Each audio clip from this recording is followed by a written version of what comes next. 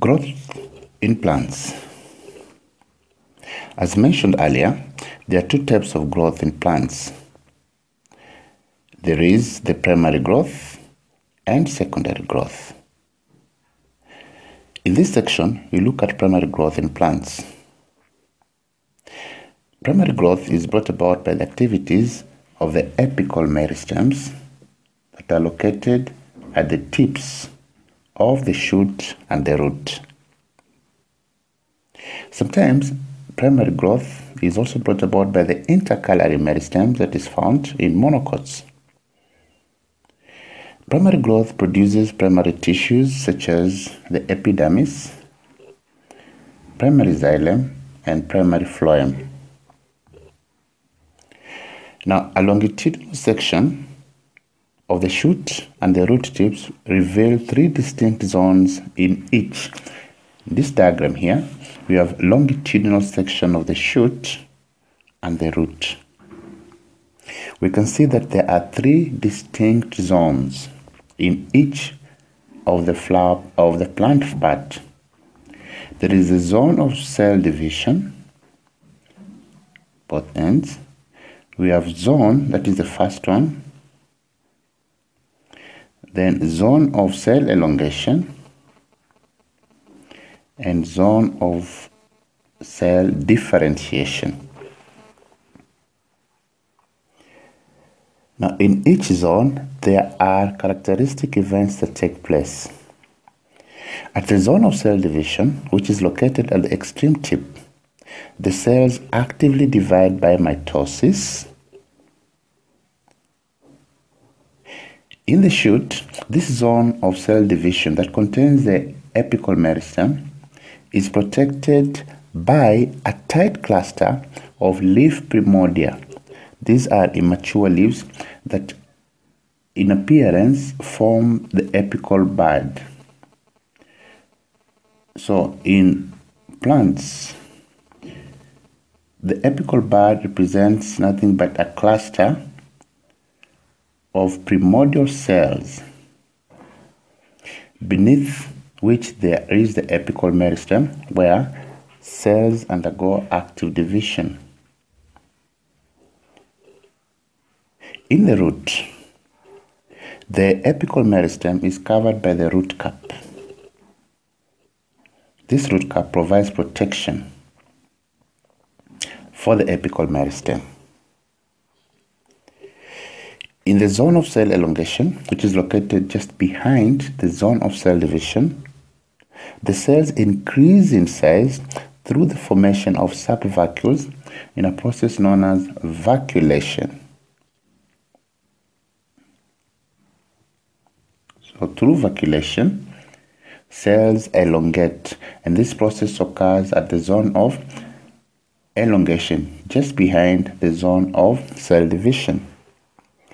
And then you have the zone of cell differentiation. This is located after the zone of elongation. This zone consists of cells undergoing specialization to form various primary tissues depending on their location.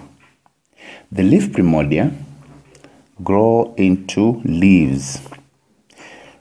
The primary tissues once formed are pushed behind to form the permanent tissues. So these new tissues are pushed in this direction, and this is what contributes to the overall increase in length of the plant. Now, how do we show that growth has taken place in a plant? One way of determining and showing that growth has taken place is to demonstrate the different growing regions of a root. This is done using a germinating seedling, for example, of a bean or a pea. Ensure that the germinating seedling has straight radicle. So this is the radicle. Make sure that the radicle is straight. We pick those with straight radicals.